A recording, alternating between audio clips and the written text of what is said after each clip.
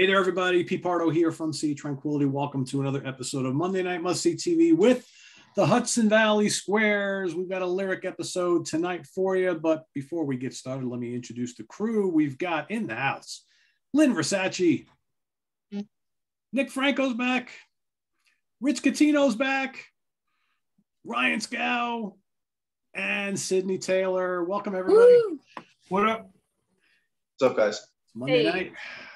We're talking lyrics. This is kind of like part two of an episode I did with Martin Popoff a couple of weeks ago, where we talked about in that episode our 10 favorite lyric bands. In other words, the 10 bands that we like the most because of the lyrics. So my 5 today are basically going to be a repeat of what I said 2 weeks ago, but more importantly, what we want to hear from all of you.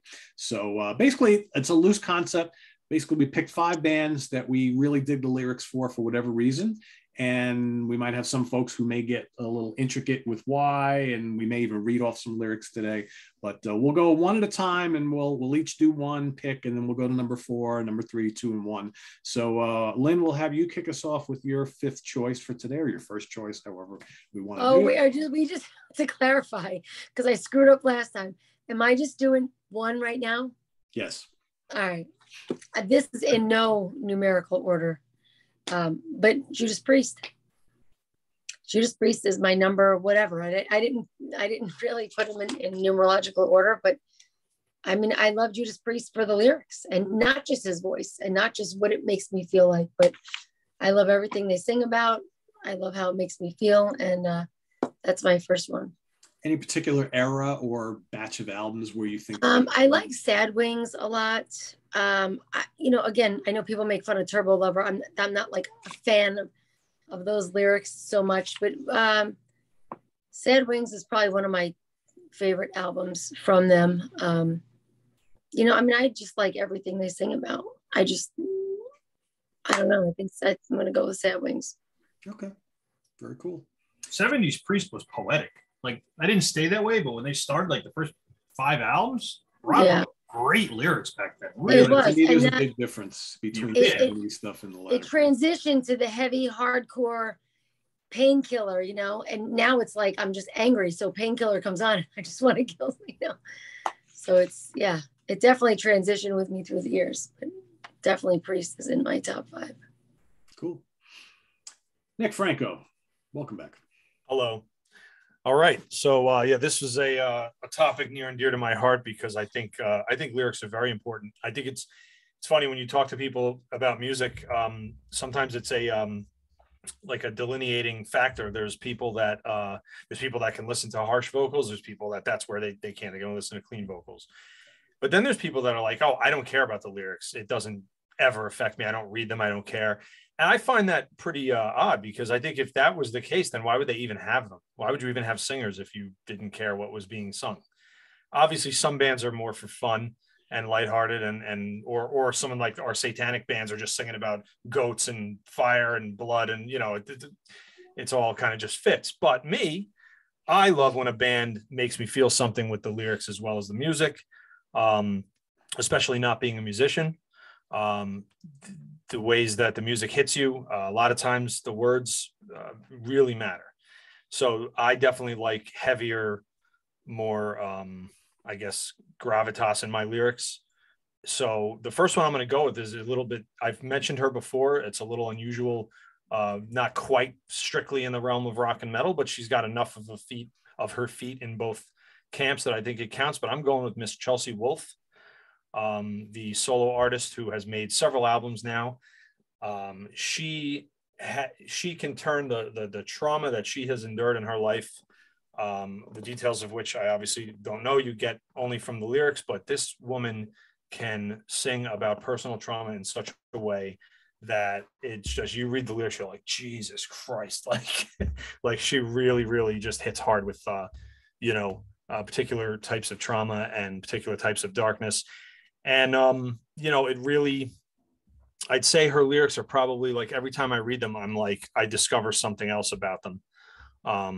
So I'm going to just read you one snippet of They'll Clap When You're Gone, which I think is the saddest song ever written.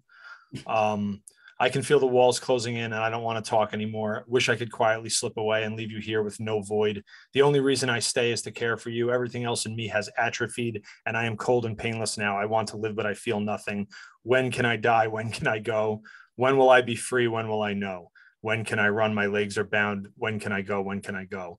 Was born a blackened seed in the wild, and I never was a child. I was pulled right out of the sea, and the salt, it never left my body. You know, I'm not going to keep going on, obviously, but you get the sense. She's holy shit. I like miserable, deep. That's I was just going to say, I do not like that at all. I'm sorry. That when will I die? Yeah. And you know what? Like, I always choose like the worst fucking thing to say. That's just my thing. But like, you get into her lyrics, it's not just when can I die? It's she gets so deep. I just pulled that out because, you know, you could read her entire discography. This woman can write some lyrics. And I like misery and sadness. Well, I'm sorry for whatever she went through. That's terrible. Yeah. Everybody's got a smile there after that. Drop. I know. I don't even know what to say. I'm not familiar with this person, so I have to check it out. Yeah, she's amazing. What a voice. Nick, I have a question for you, my friend. Did you ever listen to her? This is like a totally off the cuff. Her collaborative album with the band Converge from Boston. I haven't yet. Write that down. Put that on the list. It's good. You're gonna love it. It's freaking awesome. Because you're a much bigger fan of her than I am, but I love that album. It's a good mesh of both of them. Yeah. And Lynn and Sydney, I think her lyrics are definitely kind of written from a woman's perspective and unique things that women go through. And woo boy, just amazing. So, I'll have to check her out. Yeah, I'm not super familiar either. And it gets more miserable and sad from here, guys, except for with one exception. That's the high water. That's the high water mark. It's the brain of sunshine. Okay. Rich Catino, what do you got first? All right. So my 5 is comprised of my 5 favorite bands. So not oddly enough, but it makes sense that I think the lyrics are as important as the music. So my 5, I'm going to start with Kiss. I always felt that they were always about life experience, love, believing in yourself, rock and roll. Sometimes it's lighthearted, sometimes it's a little bit deeper. So they've always been more than just the show. They've been about the lyrics too, and the music. You know, look at The Elder, or even Unmasked, or Dynasty. You know, the oddballs in the catalog. So they've always done a good mix of variety in their lyrics, and I always have liked those things. Especially, I'm going to read a couple lyrics too. I'm going to take something from their hair metal era from the 80s, even though I don't like using that word, but it is what it is. Glam metal, Rich. It's glam metal. It's glam. You're right. Hard rock metal. I'm wearing my Glam Tarot shirt as well. So, but I'm going to go with lyrics from one of my least favorite albums from the era, from Crazy Nights, and the ballad Reason to Live. You guys know it? Very well. Great song, kind of sappy, but deep. And it shows that these guys know how to write great songs, not just fun songs, you know? So out of love, there's nobody around. All I hear is the sound of a broken heart. Out of time, no more waiting for you. Now the hurt is through and a new day is gone. So they do write some, you know, pull at your heartstrings ballads. That and another favorite I'll throw out there too, from Lick It Up, A Million to One. Guys on that one. Another great one, that's a Paul Stanley, Vinnie Vincent song. So that one is, baby, now that you've made up your mind, I'm going to let you go if that's what it takes to show love is blind. Pretty awesome. So 2 of my favorite songs from that era, even one of them came from one of my least favorite albums, but Kiss, definitely in my top 5. Kiss from first album up to the reunion tour. After the reunion tour, the farewell tour, people in other people's costumes and makeups, that's where I checked out. So 73, 74, up to, what is that, 2000, 98, somewhere around there, 99? Yeah, something like that, yeah. Yeah. So you learn something new every day. I had no idea Kiss was like your number 5 favorite band. Yeah, been into them since I heard them first, which was, I'm going to say Love Gun, Rock and Roll Over, around that time period. Yeah. Vintage days. Cool. Yeah. Yep. All right, Mr. Scal. All right, so I was debating how to go about this. I kept picking out 5 albums, 5 bands, and I'm like, nah, I want to do something different. So what I decided on was this. Go back to 1970, February 13th, 1970, Friday the 13th, first Black Sabbath album comes out.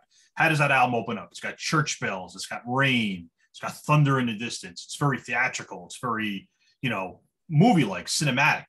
And the name was taken from a Mario Bava movie with Boris Karloff. So right away, that connotation of heavy metal and horror movies cemented day one, hour one. And people have often described, how do you describe metal? I'd be like, it's like the soundtrack to a horror movie. Everybody's heard that 8 zillion times.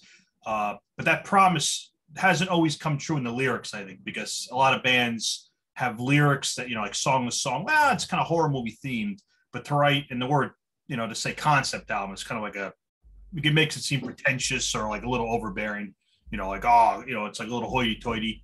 But there are some bands that write albums that start to finish kind of tell a story, and I love horror movies.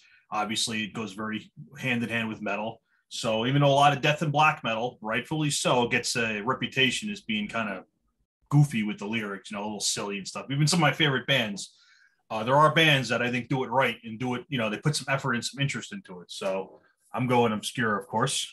Why would I not? So this is a Polish band. This is their third album. It's called Cult Stay Ghouls. And the album's called Coven. I hold it up, but that logo is a little hard to read. And, I love old, I know Pete too, loves old Hammer horror movies, old Mario Bava, old Italian horror movies. And this album, it's pretty long, but it tells the story of like this girl that lives in this village a couple hundred years ago. And there's this guy on the edge of town, is he a sorcerer? Is he a witch? And the peasant folk kind of talk about him. And these different characters come and go. And the lyrics actually go from the perspective of different people. And the vocalist, to his credit, even though it's harsh vocals, is able to take each of these different characters. And it's almost like a little mini play. Like an old Mario Bava movie, pretty much. If you ever watch Black Sunday or something like that, it has that kind of vibe to it. Old Hammer horror. And I love it. It's effort put into it. It's I think creative storytelling. It kind of takes you through the different moods, the different characters. What happens to this girl? It's obviously this is metal, this is horror. It doesn't really have a happy ending, depending on your perspective. She goes off and joins with Satan and goes off into the woods. Of course, what else would you expect? But these guys always explored those themes, but on this album, they really is like, we're actually going to write like a miniature play about it. Is how it came off to me. And the lyric book has each character and like their lines and their parts, just like you're reading an old Shakespeare play. Not on that level of writing, but the idea is the same. So I love that. I wish more bands did it. I've got a couple other examples I'll go through, but it is my first one. And the music fits it too. The music is very dark and somber and kind of takes you through this setting, I guess. It's black metal, but black metal that's not crazy fast. It's kind of slow and moody in places. Almost like old Black Sabbath, so that's actually a good comparison. But heavier and darker, but, has that mood, about that same pace. It's not just high speed all the time. So, Cultist de Ghouls, the third album, Coven, Polish band. Great album. That is my first choice. Cool. All right, Sydney. Cool.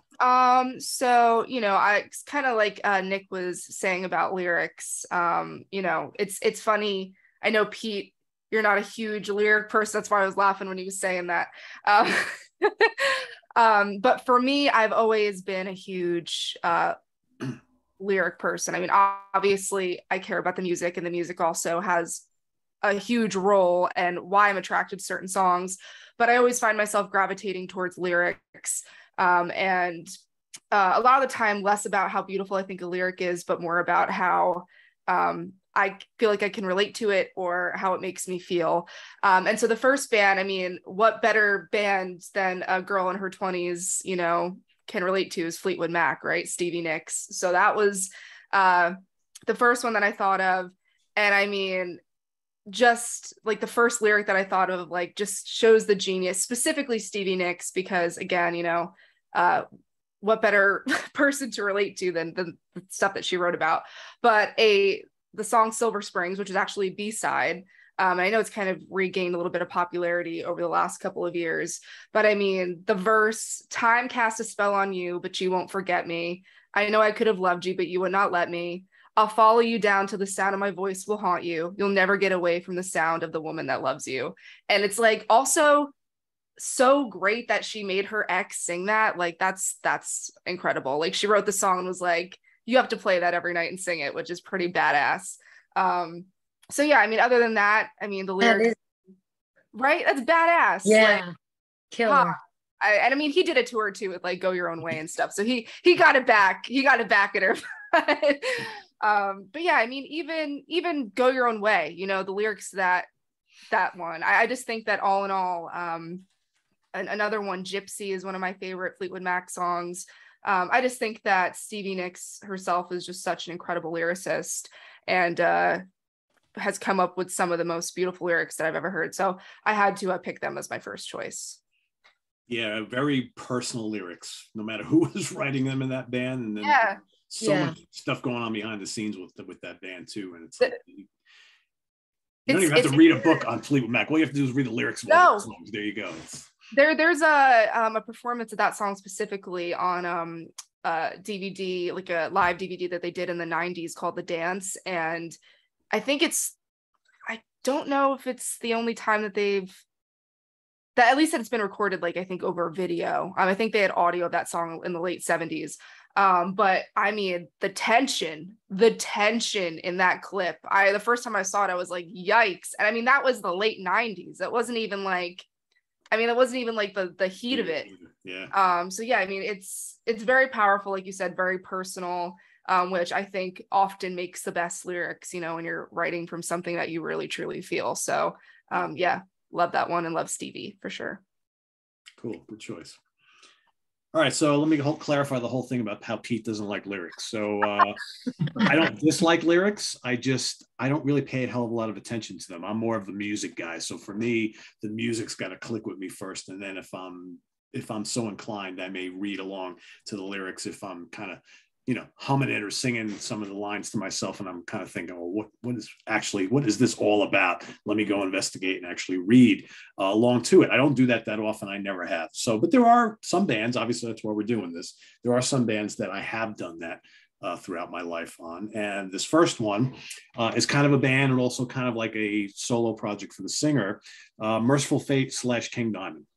Oh my God. Yeah. You know, as Ryan talked about before, you know, I'm a huge horror and monster movie fan, as in case you didn't know.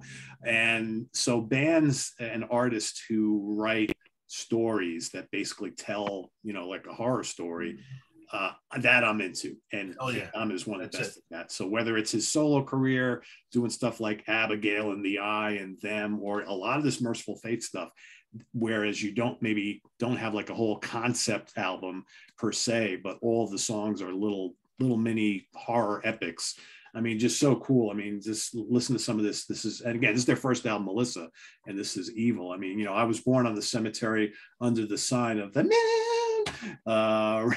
raised from my grave by you gotta sing it like that. That's right. Yeah.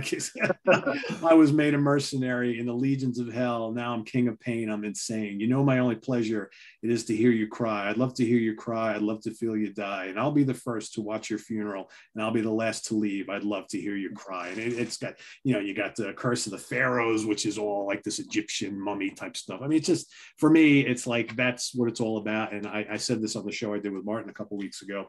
I would love to sit down with King Diamond and talk to him about like some of his favorite horror movies and stuff, because I guarantee you they're all the same stuff that I watch and that I love. And I can tell just by the way he writes his lyrics. So yeah, Merciful Fate and/or King Diamond. That is my first choice for today. That's a good one. That is funny. Back to Lynn. Well, that was on my list. Oh, sorry. King Diamond was on my list. I love them. And my best friend Lisa, she got me into them. And then Mike freaking loved King Diamond, Merciful Fate, like there's no tomorrow. So yeah, I mean, all those lyrics. And it's funny how I don't like what Nick was saying about that. I don't like those lyrics, but I love those lyrics. You know what I mean? 'Cause I think it's more horror movie-ish rather than pain. You know what I'm saying? So like, so personal pain versus Like a story. pain It's perpetrated by a storytelling. serial killer or something, right? You know. Yeah. It's Like I storytelling. like that much more than like to hear someone's personal agony, because then I just feel bad and I want to help them. You know. But yeah, King Diamond was on my list. So I'm gonna go to another band that, of course, you knew I was gonna say, and it's Queensryche. So I mean, right, DeGarmo Tate, their early writing. I mean, up till even now, Rockenfield, Todd LaTorre, they all write really, really well. I mean, anybody listening, Another Rainy Night, Della Brown, Jet City Woman, like the whole Mind Crime record, all of it. I just love all the lyrics of, I want to say every album, but of most of their albums. You know, Here in the Now Frontier, meh. You know, I'm not saying I love those lyrics. I'm not saying I love the album, but most of their stuff that they wrote, it goes deep. And of course, I think you guys knew that was going to be on my list. I was kind of hoping, right? Yeah. So I know I'm very predictable. No, I mean, but you love what you love, right? I mean, it's only natural. They're one of your favorite bands for a reason, you know. It's like, it makes sense. Yeah. Well, it's funny because I was talking to my girlfriend even about this topic. We were on the phone just before, and I was like, yeah, you know, I really, this was a difficult thing for me. Like, I couldn't just pick 5 of my top bands with the favorite lyrics. Every freaking band I like the lyrics. Otherwise, I wouldn't like them. Sometimes I may like the music, but I wouldn't be vibing. I wouldn't be. And really, to be honest with you, it depends on what point in my life, what stage of my life. Because Dokken, right? Tooth and Nail. I love those lyrics. That was back in the day for me. I still love the lyrics, but it hit home back in the day. Now I still love lyrics, but it doesn't hit home as maybe some of the other records I'll be mentioning later on, if that makes sense. Yeah. You kind of go through spurts in your life, you know? Yeah. I feel like maybe. So. Absolutely. So yeah, I'll take King Diamond off my list and I'll throw in Queensryche, even though. Both good ones. Yeah, there you go. Yeah. All right, back to Nick. Yeah, and Pete, to your point, like, you know, I've never had looked at a song and said, I don't like this song, but I like the lyrics, so now I like the song. It doesn't work that way. Like, the music has to get you, and then the lyrics, you know, mean something.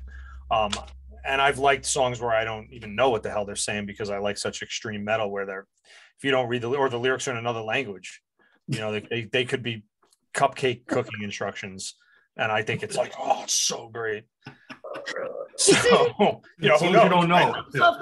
I assume you're singing about the devil, but you could be singing about baking cookies. I don't know. 2 teaspoons of sugar. Baking soda. Yeah. Baking soda. Yeah. Awesome. Yeah, you know, tricking people into eating oatmeal raisin cookies when you think they're chocolate chip, which is no, fuck that. Don't even. No, let's not. Evil. That's a bigger evil. Don't curse us like that, Nick. Come on. That's a bigger evil than anything. No, oatmeal raisin. Moving on. Moving on. Raisin is great. Come on. Oatmeal raisin smoked chocolate chip. Is it still really? Academia. I don't want to hear that. Oh, thank you, Rich. That's good. Rich speaks the truth. Chocolate chip or die. White macadamia. Chocolate chips where it's at. There's no greater disappointment than picking up a chocolate what you think is a chocolate chip cookie and it's oatmeal raisin. It's like, it's one of the worst. I put that shit down. That is true. Yeah. It's like when an animal, you know, sees the little tail underwater and then go at the fish and then it's really a fucking thing. That's what it's like. It's a what? That's an interesting. I don't know. I had it.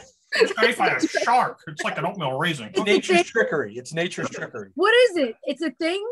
No, like those little fish that have like a thing and they make the other fish think it's a lure. Yeah, it's nature's lure. Thank you. I know, but I'm cracking up because you're reminding me of Goodfellas. You know, the paw, the hook. Hey, yo, it's like a dessert lure. Yeah. Anyway, I'm back to music. So my next band is actually from Norway and it's Borknagar, and I believe Øystein Brun is the main lyric writer, but I think a lot of them take turns writing lyrics. So why is it meaningful to me? So this album, Quintessence, I have some lyrics tattooed on one of my arms. Nothing but the process is infinite. It's like my, you know, this band represents a lot of like when I was younger and I knew I was rejecting like organized religion, and I was looking for more meaning. And this band sang about like nature and the universe and the seasons and the forces of going on all around us. And they sang about it in such a compelling and gripping way that it really, really hit home to me. And it gave me something like like a meaningful, like almost like a musical Bible of what I valued. So pretty much their whole career, they've written odes to nature and such. I guess if I had to pick one, it would be the lyrics to Winter Thrice. Yeah, that's a good one. Yeah, it looks like this album. I probably should have. Oh, here we go. Let's see. Nah, it's too hard to read. Anyway, you guys can look it up. You, what a surprise. Yeah, that's what the internet's for, right? That's what the internet's for. My eyes have the old. Go look it up yourself. They'll look it up. But yeah, but it's cool about them is they come from that black metal world, but they never really sang about anything like, doctrinal, any Satanism, anything like that. They just really, they make you think about the origins of the universe and the powerful forces that shape everything in such a cool and poetic way. And I got to give them credit because for all of them, English is their second language. And I didn't really go with many Norse bands, I guess, or bands from other countries, except for these two, one I'll mention later, because that is a challenge for them. And when you're into extreme metal, you could see when bands are struggling to write lyrics in English. I can only speak one language, so I can't imagine writing a song in a language I learned when I was 10 or something. That's pretty amazing that they can do that. So Borknagar to me is one of the best lyricists, all of them together. So I pick Borknagar, their whole career. And their cool lyrics are expertly matched with that amazing music, which again, is what first drew me to that band. No surprise. Oh, seriously, yeah. I mean, they're singing about a mountaintop, yeah. Right? And you feel like you're on that mountaintop, like you bit into a York peppermint patty. Oh, that's You get refreshing. the sensation. That's Yeah, but with a sword in your skull. a big peppermint sword. Yeah, just Lots of food analogies tonight. I know. somebody's hungry. You gotta go eat after this. Somebody's hungry. Cookies and My next pick will have something to do with coconut macaroons. No, just kidding. Don't tease me. Oh man. All right, Rich Catino, back to you. All right, so you stole mine. I was going to go with Merciful Fate and the King. Cool. Good. Being a horror fan, you guys know I go on the Monsters Den too. So love horror movies like you do, Pete, and everybody else, I think, too. Longtime horror fan, so love the lyrics and the stage presentation of the King. Very theatrical. So I'm gonna bypass that. I'm gonna pull somebody else out then. Since you already mentioned that one, I'm gonna go with Dio next as my 4. Great choice. But I'm gonna go with Ronnie James Dio, so I can cover Rainbow, Sabbath, and Dio. How's that? Because you're Rich Catino and you can pull Catino. So I'm not picking the band, I'm picking the person. So I cover 3 bands at once. There you go, Rich. The creative, imaginative lyrics that he did for I would those expect nothing less of you. Good. 3 bands, right? Yep. I think that works, right? That's valid, right? Yep. Yeah. All right, I wrote cool. similar lyrics in all 3 bands. I mean, it wasn't too far apart. Yeah. Right. So I'm going to read lyrics from one of my favorite songs. That was from his least liked album, Sacred Heart. But love the title track. It was always one of my favorite Dio songs. So this part is where it says, while you fight to kill the dragon, you bargain with the beast, then you sail into a sigh. You run along the rainbow and never leave the ground, still you don't know why. Whenever you dream you're holding the key, it opens the door to let you be free. Very cool. Yeah. He always writes like that. Very, poetic. Very inspirational. Always loved his lyrics. Wasn't it great how, like, on his first couple Dio albums, all those title tracks are so good? Yeah. Even though I'm not a huge Sacred Heart fan, but that's a great song. Yeah, that's my favorite song on that album. It's half and half on that album. Half like some of the songs, the other half are kind of average, but love the title track. Great song. Yep. He's always writes like that. It's a little part Dungeons and Dragons, a little part inspirational, Very cool. I would agree. Cool. Good choice. All right. Ryan. All right. So, I think to an extent, the stuff you experience and grow up as a kid kind of influences this, like horror movies. And when I was growing up too, I read a fucking shit ton of sci-fi, Herbert, Brian Aldiss, Kurt Vonnegut, Harlan Ellison, Philip K. Dick. I love that stuff growing up. And there's not a lot of, I mean, there's a lot of metal that uses sci-fi lyrics, but a lot of it's kind of silly. It's like the sillier side of Star Wars, almost like Disney Star Wars. So I'm not into a lot of it, but there's some cool exceptions. So there was a band from San Francisco that's still around that always had kind of power metal, like traditional heavy metal band. Always had kind of unusual lyrics. Kind of the lyricist and singer Mike Scalzi, very smart guy, writes really cool stuff. And I think it's their fourth or fifth album in the chronology, but it's generally, most people would say their favorite, their best album. The band's The Lord Weird Slow Fig, and the album's called Traveler. Wow. So what they did was there was this old board game, like Dungeons and Dragons game that I never played, called Traveler from the 80s or whatever. I never even heard of it out of this context, but it was a sci-fi game. So they said, fuck it, we're going to write a whole album about this obscure board game that probably no one else has ever heard of, except maybe a small handful of fans, or maybe it's huge. I'm not really into the whole Dungeons and Dragons world, so I don't know, maybe it was big, but I never heard of it. But yeah, it's cool. So it's like this traditional kind of Iron Maiden, Judas Priest, Queensryche-ish heavy metal, and it's the concept album, but it's like this kind of fun tale about this futuristic society. This guy's like a space pirate, and he's transporting this alien technology, and there's these aliens that are like half wolf, half human, and this mad scientist, and all this crazy shit, and this guy's avoiding like the authorities, like dodging through like asteroids and shit. So it's cool. It's just a fun story. I have no fucking idea how much of it is really pulled from the game, how much they just made up to make it fit the album. But I love the album. The music flows. It's very high paced, energetic. It's not dark at all. It's very like kind of, I don't want to say bubbly, but it's very energetic stuff. Whenever I've seen them a couple of times, whenever they bust out songs from this album, people go nuts. Just saw them in Texas a couple of weeks ago. It was fucking awesome. And all their albums, the guy writes great lyrics on all their albums, really kind of heady, witty stuff, great turns of phrase. But this is I think this is their high water mark. And this is and right on the album cover there, you see like this half human, half dog soldier with like laser guns and shit. So it's fucking Ryan, cool. Is Mike a philosophy professor, I believe? He is a professor. What he's a professor of and what university he teaches at. Yeah. He might, you know what? That does sound right. So I think he is a philosophy professor somewhere in San Francisco. History, maybe. Yeah. Yep. I couldn't, that's what the internet's for. But yeah, the guy is very smart, writes great lyrics. And this album, it just flows. It doesn't seem like forced or pretentious. It's just like, there's a great heavy metal album that we stole from this board game, and it makes it work, and it sounds cool. You read along the lyrics, like they're pretty damn well written.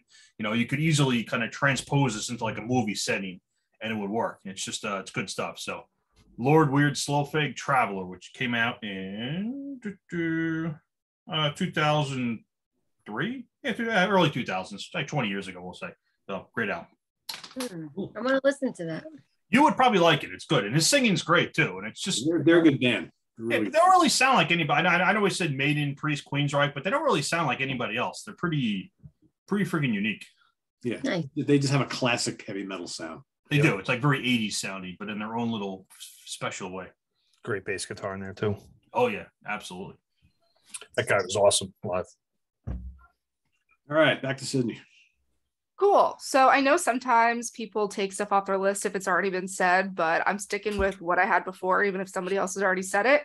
So I too am going to go with Queensryche. I know that I had mentioned Operation Mindcrime last week with like my top 5 favorite albums, but obviously kind of like Lynn was saying, a lot of my favorite bands kind of correlate to who I think, has my favorite lyrics.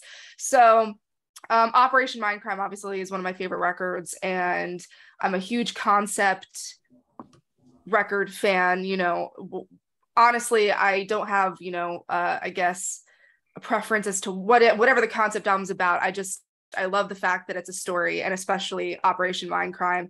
And still to this day, I feel like the lyrics of that album, and I mean, I love other Queensryche records too, lyrics and other records, but I feel like the lyrics on this album 30 years later are still so extraordinarily prevalent. And I'm not going to get political because that's not the point, but with Queensryche, I mean, to this day, every time I listen to Revolution Calling, I get chills. Like, you know, I used to think that only America's way was right, but now the holy dollar rules everybody's lives. Got to make a million, doesn't matter who dies. You know, like it's just after all these years, like it's just so extraordinarily prevalent. It stayed so contemporary. It stayed so relevant.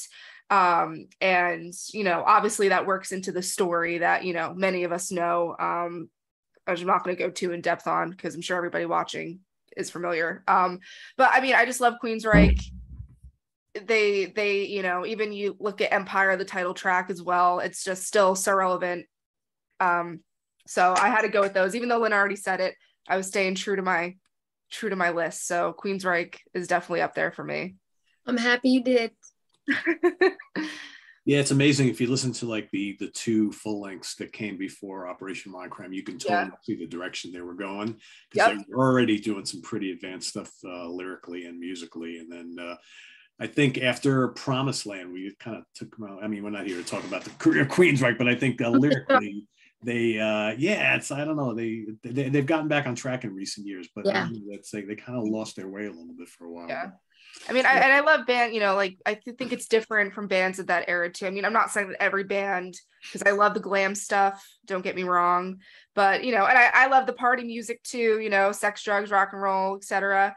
But you know, Queensryche was definitely much deeper. You know, they went so far past that, you know, while still kind of sticking in the realm of that music, you know, like the sound that, you know, they can fit alongside those bands of that time. But I feel like, they were so far advanced lyrically that they were up here on that level where a lot of the other bands were still like down here. So I really respect them for that. Yep. Amen. All right, my next choice is Whitesnake. No, just kidding. I love you, Dave, but take me down slow and easy. That's not your favorite? Nobody loves Coverdale more than me, but you know those lyrics. I've always they're you know, we know what they are. They're nothing overly thoughtful, right? No, actually, my next pick, kind of a surprise, and when I was doing the show with Martin, I didn't really expect this band to show up so high, but the truth of the matter is, you know, they're one of my favorite bands of all time, if not my favorite band of all time. And I have consistently over the years, throughout all of their eras and everything, I generally pay fairly close attention to the lyrics, and that's Black Sabbath. And whether it's, you know, Geezer writing the lyrics, or, you know, maybe Ozzy a little bit, or Tony, or whether it's Ronnie, or whether it's Ian Gillan, or whether it's, you know, whoever, Tony Martin, I generally am kind of always interested in the Sabbath lyrics, because I think that there's this misconception that Black Sabbath lyrics are very evil and dark. And while sometimes they are, I mean, especially Geezer Butler, he wrote some really cool, like kind of like the horrors of post-war lyrics and stuff about Christianity, and really deep and not always so evil, just really kind of dark and cool. And I wanted to kind of read a little bit from a song called "The National Acrobat," and great it goes, it's a great song, right? And again, these lyrics, so you have to, like, you know, you kind of, you're left wanting to like really kind of figure it all out. Like, I am the world that hides the universal secret of all time. Destruction of the empty spaces is my one and only crime. I've lived 1,000 times. I found out what it means to be believed. The thoughts and images, the unborn child who never was conceived. When little worlds collide, I'm trapped inside my embryonic cell, and flashing memories are cast into the never-ending well. And it goes on from there. This whole song is just like really fascinating. Again, what does it all mean? I don't know, but it's just really cool to kind of like read through some of these, especially the 70s albums, to read through and really try to figure out what they're getting at. And I think the point is that Sabbath were not just one note singing about, you know, evil and Satan and all that kind of stuff. And actually, when actually they did that once or twice, and all the rest of the stuff is just very interesting. You know, the horrors of drug addiction and all sorts of stuff. The Vietnam War, the War Pigs, stuff. like, yeah, right. It's just, I mean, even like Iron Man, right? You think, oh, Iron Man, some dumb song about, you know, the Marvel Comics character Iron Man. No, it's not at all, right? So it's So Black Sabbath is my next choice. Just really, really cool, thoughtful lyrics, and I think most people listen to Sabbath for the riffs and everything. But there's a lot going on there lyrically too. That's just as unique, I think. So. And both Ozzy and Dio, like, you know, Rich was saying, like both eras of the band have extremely thoughtful lyrics. You know, it's like way different. Yeah, exactly. Yeah. Totally different vibes. Yep. All right, Lynn, back to you. Dio was on my list, so now I got to take that off. But I mean, who doesn't love Ronnie James Dio and everything he was in, or that he touched, or that he sang? Because there's a feeling when Ronnie sings with ever band he was singing, and it was just, I can't. I was just saying to Mike the other day, I was like, I'm just so sad that we could never. It's one all the concerts we go to, it's just one concert we never get to go see together is Ron James Dio, and it's sad. I mean, but not. If he was around, he'd still be doing it today if he was here. Yeah, sure. But I'm gonna pick Iron Maiden. Iron Maiden, Steve Harris. I mean, everything tells a story. And to be honest with you, my brother is the one that really turned me on to Iron Maiden. He actually had the Eddie sticker on his hockey helmet because he's a hockey player. He was a hockey player. So I was like, what the hell is that? I love that logo. What is that emblem? And then I just put it on, and then you got to see all the videos on MTV, and then it in turn made me like history. And then I started learning about history, and then from all the stories. And so Iron Maiden definitely for me was really powerful. You know, I had the Killer's Tapestry. I got my cousins into it. So I think I'm going to use that instead of my Ronnie James Dio. Cool. And I'm sure that down the line, Nick Franco will go into detail and probably read something nice. I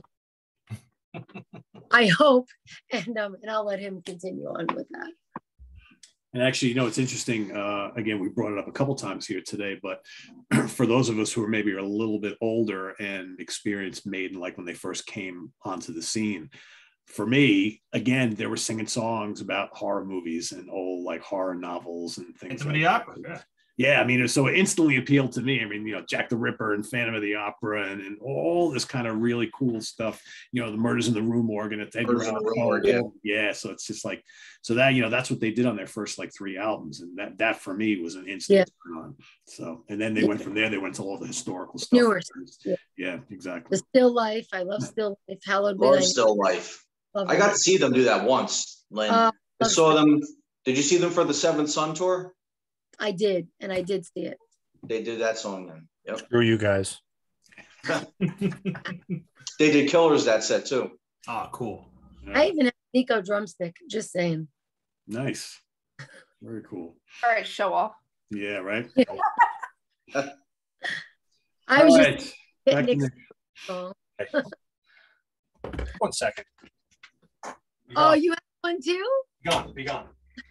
No, because she knows I'm reading something that is inappropriate, and so she's like lurking.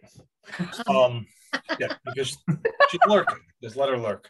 All right, so I'm not going to say who this is. I'm just going to read this snippet, then we'll talk about it. I want to just read this. Well, I could probably guess. Go. Yeah. Bear with me here. Okay. This is about the Countess Bathory. Her likeness hung in the black gallery, commanding unease, demanding of death to breathe. Midst the whirl and daylight fauna of society at court, Elizabeth bedazzled, her presence sought applause. Though her torchlit shadow thrown upon damp cellar walls greeted nothing but despair from slaves her knights enthralled. 13 winter solstices had shown her path that the dark had marked its dominion.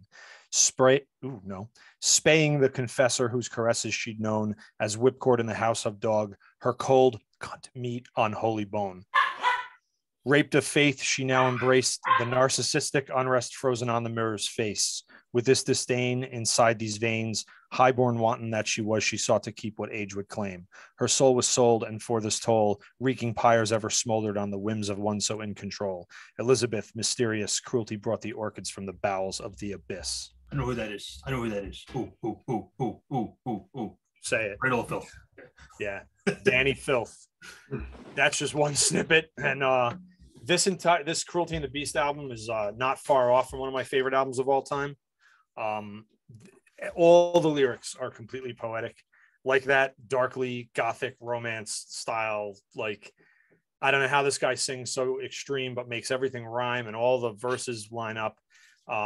Dusk in Her Embrace was another one, and he's carried it through. I think the lyrical strength through today. one of the best. This is a guy who, grew up reading everything from Shakespeare to, horror novels and such, but they capture the old spirit of like Gothic horror. And a lot of that's about Bathory. It's about Elizabeth Bathory. So, there is some historical context that it's based on, but, and they do one about Gilles de Rais, the psychotic serial killer of children. So they definitely, everything's about, horror and everything like that, like you guys were saying. But I would say that Danny Filth is one of the brightest lyrical writers I've ever come across. You can hate their music because it's screechy black metal. it's like if Iron Maiden wrote screechy black metal, that's how I describe them. You could hate this band, and you could pick this up and read it like a storybook. And that is unique. There's not a lot of bands like that. They're from England, so English is the primary language. So definitely Cradle of Filth, more specifically the Cruelty and the Beast and Dusk and Her Embrace albums. He's like a human thesaurus, man. The stuff he comes up with is unbelievable. But it doesn't feel forced. It's just so like, I hope he makes it rhyme.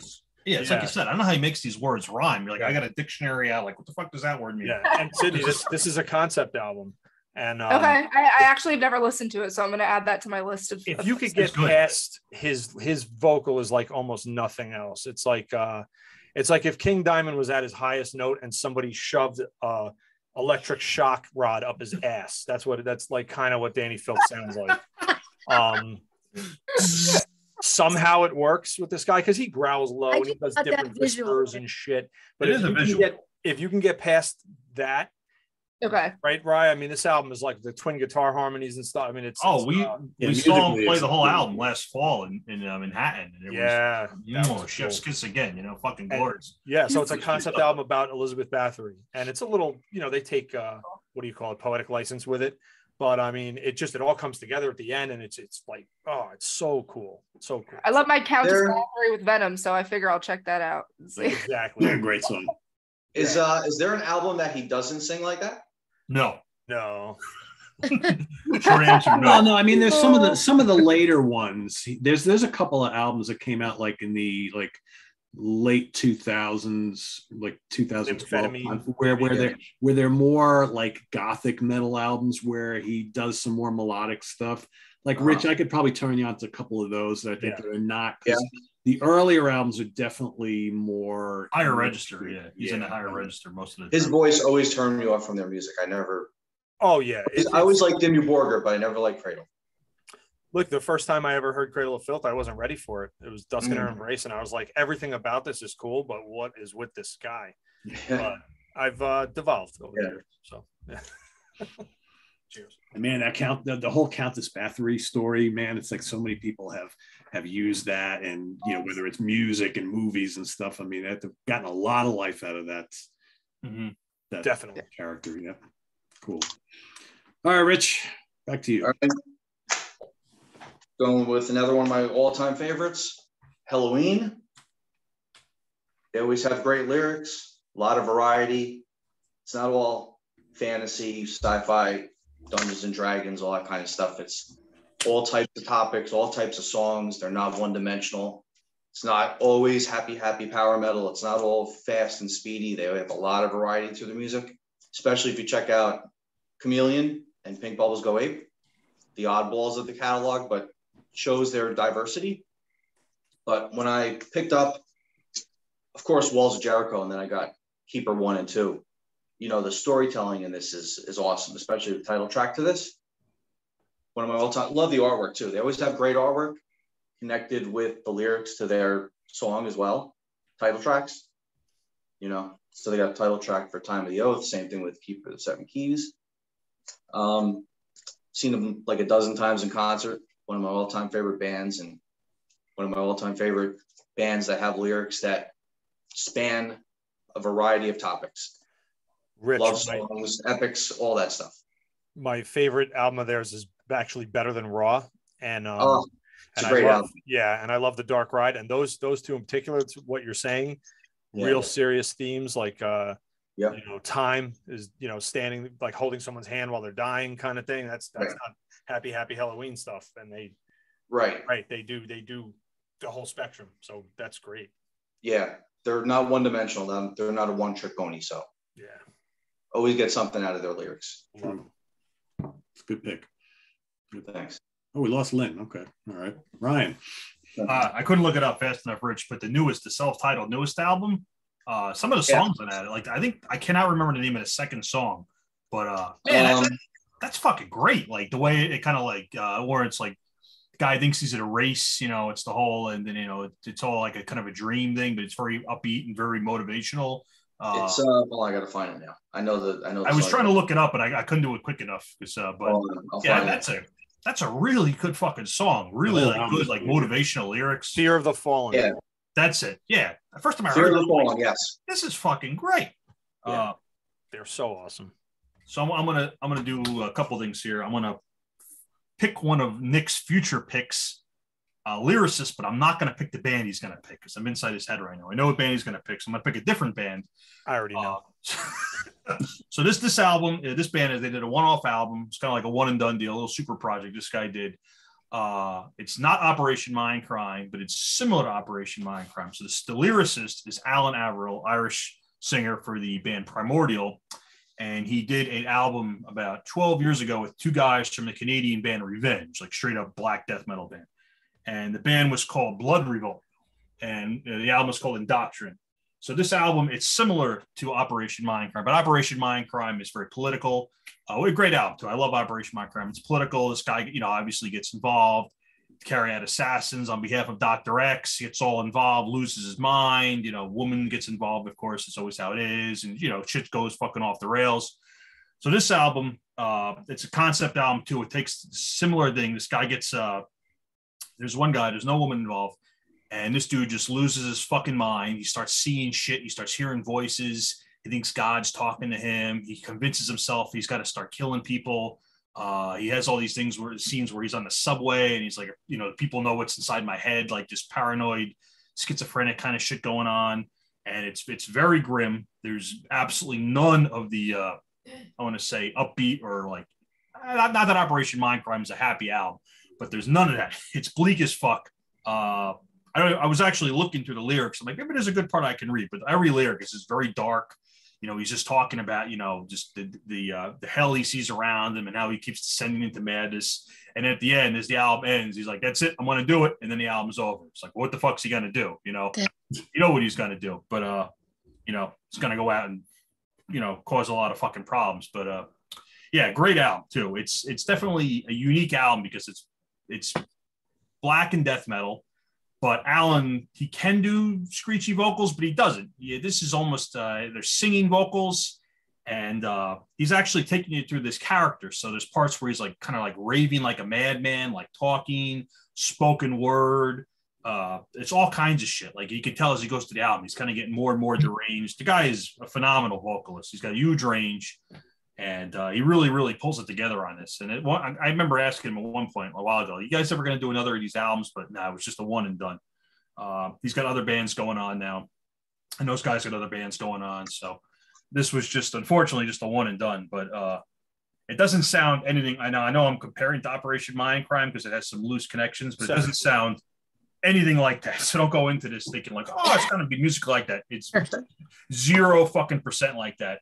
Other than the overall theme of this guy, like I gotta go, I gotta do this, and I gotta commit these basically terrorist acts, murders, on behalf of whatever. In this case, it's insanity or like God's telling him to do it. So yeah, the album is Blood Revolt and Doctrine. Just a cool story. It's very dark, very it's just creative. Because I remember when this came out, a lot of people were whining like, well, you can't have crazy black metal like that with like these clean vocals. Like, well, the fuck you can't, because they just did it. It's a great album. You can do whatever you want. You don't have to follow any musical rules, But yeah, people are like, you got to have screechy vocals with black metal. You can't have clean vocals because the music is just, it's fucking intense. It's black metal basically. So like Paulie Walnuts. Tone, yeah, you can't have this black metal with the clean vocals, Tone. Tell Tone, I'm fucking telling you, they can do whatever the fuck. Don't start the Soprano shit, man. You know where that leads. Yep. All right, back to Sydney. Cool. So like Lynn, I think I had a hard time picking what I was leading up to this picking what bands. I had a couple ideas in my head, and then I kind of was trying to think hard. I'm like, man, what bands do I really truly love the lyrics of? Because I love the lyrics of so many artists and so many bands that it was hard to pick just 5. So I agree with Lynn. Thank you. On that. But one that was, I was like, oh my God, obvious choice, Led Zeppelin.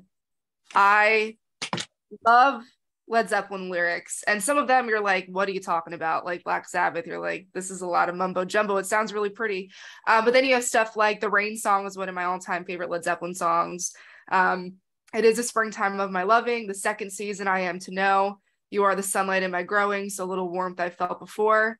It isn't hard to feel me glowing. I watched the fire that grew so low. You know, I honestly think that Led Zeppelin lyrics are very poetic. You know, even you want to go into Stairway to Heaven, right? Phenomenal. You know, I know that it's extremely overplayed. It's one of the best songs on earth. Still amazing. Yeah, I can great. listen to Stairway to Heaven over and over again and not get sick Over of it. and over and over. But you know, like, you know, there are 2 paths you can go by, but in the long run, there's still time to change the road you're on. Every time I hear that, I get chills every single time. Another one, I'm like naming all my favorites. Tangerine is one of my also all-time favorite Led Zeppelin tracks. You know, summer's day, only find it slips away to gray. The hours they bring me pain. You know, obviously Tangerine, living reflection from a dream. I was her love, she was my queen, and now 1,000 years between. It's like, you know, they wrote it powerful. Awesome. You know, so much stuff where, you know, like I said, some of the lyrics you're like, what are you talking about? And then other times it's, you know, but no matter what they're talking about, they have a way of making it sound so beautiful, and you know, and they rip. So I mean, Led Zeppelin is just an obvious choice for me. And the drumming is phenomenal. Yeah. But of course, all of them are phenomenal. Just throwing that out there. Yeah. Yeah, it's a good choice. All right. My next one, a little band from New Jersey that actually Rich and I just saw very recently, Symphony X, with all lyrics and music written by Michael Romeo, founder of the band, guitar player, composer. And these guys mainly go for very sci-fi fantasy based lyrics, very, very conceptual. This particular album is their 5th album, titled V5 or V, the New Mythology Suite. And, you know, so many big epic songs, and just this gives you a little hint of what you can expect here from the song Rediscovery, Part 2, the New Mythology. A voice from the past echoes the fate, a tale of all things yet to come. As it once was, so it shall be again, modern day children of the sun. Seek the hidden rhyme, and there you'll find a new world order. Feel the mystery, so much to see through the eyes of hope. The thoughts of Ma'at, forever secured, locked in the ages, goddess of truth, speaks eternally from the depths of the pages. Very epic, very kind of thoughtful, and like I said, sci-fi fantasy driven, and Romeo loves like film score music and things like that, so you get these big orchestral kind of like arrangements and stuff, and it's very, very heavy music as well. So Symphony X, Michael Romeo, the lyricist. Back to Lynn. So I had a hard time because I have 9 million records on my list, and I really don't know where to go. I do know my number one, and I'm holding out for that because that's like my all-time favorite. And I love Metallica, so I would like to say Metallica because I think that all their lyrics and all their songs are amazing. But I also love this one band that most of you do not like, and most guys do not like, but it's Five Finger Death Punch. And I know, you can shake your head all you want. Nice tongue, right? I know, but screw all of you because I'm sticking true to me, and this is what makes me feel good. That's right. What you got to do. Right? That's what counts. That's awesome. I'm doing me. This is all about me. So right now, I love Five Finger, and I love everything they write about. And every time I'm at the gym and a Five Finger Death Punch song comes on, it just makes me feel insane. And you know, it's no one gets left behind. Another fallen soul. No one gets left behind. It's like you're not leaving anybody behind. You're going, you know, partners, or either that or you're dying alone. Jekyll and Hyde. You know, it goes to like people today, right? It's always Dr. Jekyll or Mr. Hyde. You never know what the hell you're going to get from people. You think somebody's one way, and then bam, guess what? They completely change, and they do what I call the Dr. Jekyll, Mr. Hyde. So to me, it relates to everyday life, and all their songs make me feel good and make me want to kill somebody. And their cover of Bad Company definitely makes me insane, but no, I mean, it doesn't really make me want to kill somebody. It's a psyched record. When you're at the gym and you put it on, it's like you want to do one more rep. You want to add a few more weights. You want to run that extra half mile. You just do, for me anyway. But so for me, it was a toss up between them and Metallica for my number or whatever.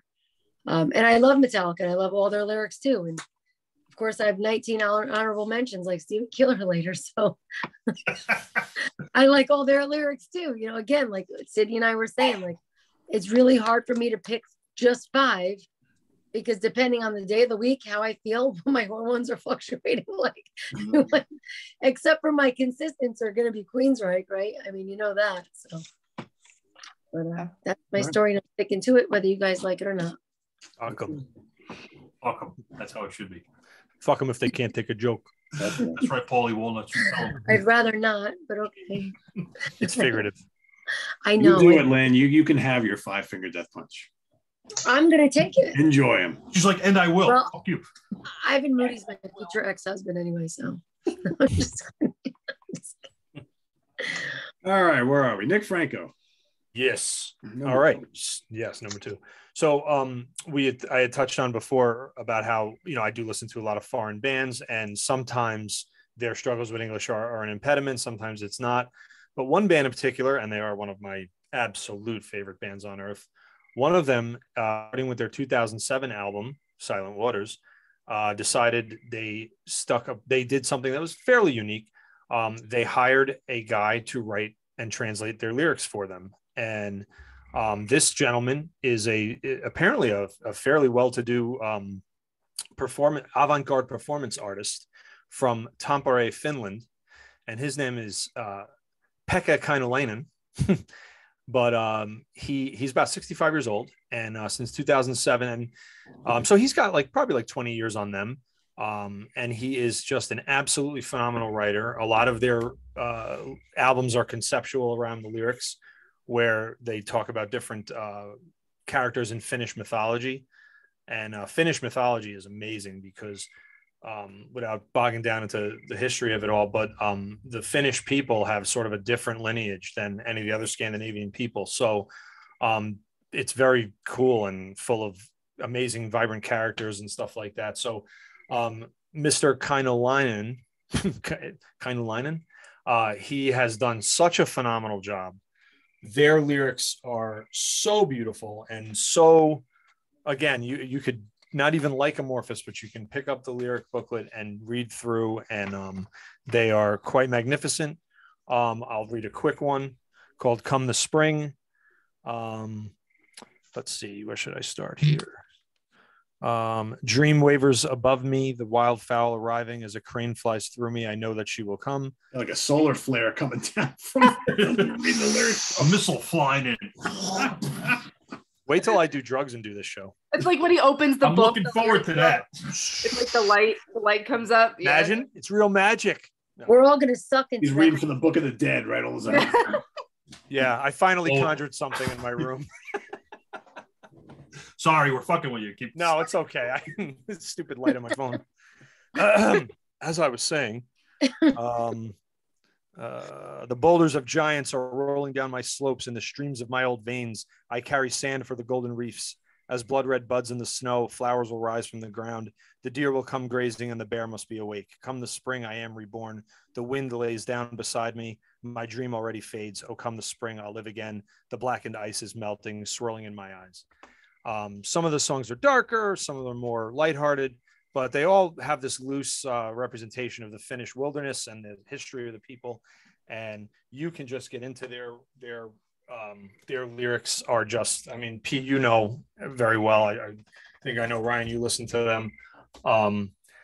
Endlessly entertaining, and you know, this guy must have such a grip on English. There's 2 other guys actually that work with him to translate the lyrics that he writes into English. So they have a team of 3 people to write their lyrics and you know, and make sure that they translate smoothly. And I for one appreciate that effort, because, you know, however haughty us only English speaking Americans are, it is a bit of an impediment when a band writes, you know, has clearly struggling with the concepts because English is their second or third language. Again, I give them crazy credit for doing it, but Amorphous like blows that away with just having wonderfully elucidated lyrics that are not even, you wouldn't even guess for a million years that somebody for whom English was a second language wrote it. So I highly recommend anybody who's on the fence with Amorphous, just start reading their lyrics. They will capture you. They will capture you. That's cool. I kind of want to write some spoken word after you just read that, you know? Yo, drop the beat. I don't know. That's not really spoken word. What? I don't know. I had a lot That's out of left field, sir. I had a lot of caffeine. I was going to say, what was that? Apparently. You know, I was dropped. Simmer down now. It's a shame Butch ain't here, Nick, because he'd still be hung up on those guys' names. Like, wait a minute. What's his name? There's too many vowels in a row. Yeah, Meanwhile, it sounds like every hockey player, you know. they do, because sometimes you read me off as like, is this a real name? On his black Oilers. metal or a hockey player? I'm like, I don't fucking know. When he couldn't get, I'm like, you know, Jesse Puljujärvi, right? The player on the Oilers. You say that guy's name. Why can't you say have a Krunu? Who he loves now. You got a point there. You got a point. Yeah. Funny. Yeah. You ever? I never hear you talk about Amorphous. Have you ever like taken a dive into their catalog, Rich? I think you would like a lot of their newer ones. Not a little bit. I know Therion better than Amorphous. Amorphous. I like Therion, but I got to get into Amorphous more. Yeah, I would say I think their last like probably 7 or 8 albums you'd probably really enjoy. Okay. Yeah, they're quite Yeah, I good. think you would, Rich. I could send you some of their more melodic stuff. Nice. His voice is amazing. Yeah, I got to listen to them more. Yep. But I do like them. Yeah, I want to listen to it now. Going back Oh. to like Elegy, like in the mid 90s, like from Elegy on, it's Yeah. all like that. Very melodic, very Yeah. awesome. You know, And before they always got their lyrics, not always, but I think mostly got their lyrics from ancient or old Finnish texts and poems. folklore, yeah. Yeah, but Just yeah, they always did that. They've always been big on that. Just before Elegy, it was like more musically death metal, but from that point on, it got like proggy and 70s and clean vocals, and you know, Yeah, still they, awesome. they love 70s prog and Oh, yeah, they do. and stuff like that. Kind of like how Opeth changed and evolved too. Yeah, not too dissimilar, Yeah, Mhm. Amorphous stayed a little heavier, I think. but yeah, overall, yeah, very. But yeah, good, yeah, good yeah. analogy. Cool. Thank you. All right, Rich, you're number 2. All right. Well, we're staying in Finland. I think this is probably my second favorite power metal band. I think it's close. They keep changing, but it's Stratovarius. Mm. Ooh. Always love their lyrics. Very positive, uplifting, spirited. You know, always makes you feel good. You guys know they've been around since '89. Yeah, long time. Mm-hmm. First Wow. album came out in '89, Fright Night. But the lyrics to this song, have you ever heard Destiny? Even if you don't know them, anybody else? I have. I don't know that album. I know the band, but not that particular album. I mean, talk about just like a heavy, spirited, feel-good, a little bit sad song. It's kind of like a power metal song that goes into almost a ballad towards the end, right, Pete? But the lyrics, all their lyrics, I always love their lyrics. Nice variety too, even kind of new age, earthy sometimes as well. But the title track to the album, Destiny, the lyrics are, let your spirit free through window of your mind, unchain your soul from hate, all you need is faith. I control my life, I am the one. You control your life, but don't forget your destiny. It's time to say goodbye, I know it'll make you cry. You make your destiny, I know you'll find the way. Pretty awesome, right? Yeah, most of their lyrics are kind of like that. They're very uplifting, I think. Yeah, very spirited, makes you feel good, positive. I saw them in Portugal, Rich, in 2019 at Vagos Metal Fest. Oh, nice. Yeah, they performed. I saw them in America a couple of times, and I saw them at Vakken actually Nice. in 2003. So that was for Elements, I think, part 1 or part 2. I forgot which one. Yeah, so But it was Timo was still in the band back then. Yeah. yeah, he was. That was the last album, right around that era. Yeah, I only saw them once. I saw them at BB King's once. I think you were at that show, Rich. Yeah, they don't come Never here that that. often. It's too bad they don't come here that often. No. You know, yeah, they have a bigger audience in Europe one because they aren't Yeah. great. They should. Yeah, they're pretty big over there. But you want a power metal band that's not one dimensional, also a little bit proggy too, with great lyrics that make you feel good, that are also kind of new agey as well. Check out Stratovarius. Good choice. All right, Ryan. All right, so I'm going to move on from Finland, but I'm going to piggyback on what Nick said for like folky lyrics, like folklorish. So we're going to go to Slovakia, yeah, a country we don't visit too often, and we're going to pick a Slovakian heavy black metal band that Nick and myself have actually seen. So I'm in Brooklyn. Called I'm gonna if anybody speaks Slovakian, I apologize for butchering this fucking album title, but I'm gonna do my best. The band's Malakarpitan, and the album is called, this is their third album, Krupinski Oni. I'm sure I butchered that. I haven't heard of a fucking thing Ryan has said. Well, all night. that's why I'm here. So on the back, there's a picture of in the woods with capes and shit. Yeah. So Not one. I love that. Well, that's why I'm here. Amazing. So these guys, they write it's not like the first band I mentioned, like little horror movie stuff, but they write about Slovakian folklore, like witchcraft and stuff. And actually, instead of describing it to you, they came with this great little lyric book, and English is a second language, as Nick said. So every song has the lyrics printed in Slovakian and English side by side. How about that? That's fucking nice. The translation's immaculate. So there'd be a lyricist and singer, Adam, extremely fluent in English too, because everything's very fluent. So I'm going to just read it in the front of the booklet. It has a little dedication. And basically it says, Krupinski Onha, which means the fires of Krupinja, is a concept story based on real happenings that occurred in the town of Krupinja during the 17th century amidst the numerous witchcraft trials that swept Europe across those days.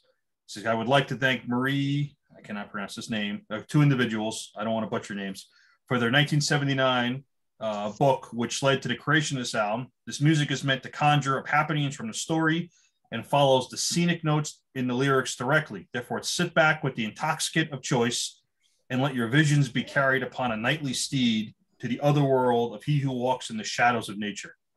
And then each song is like these little stories of witchcraft and like these Slovakian folklore.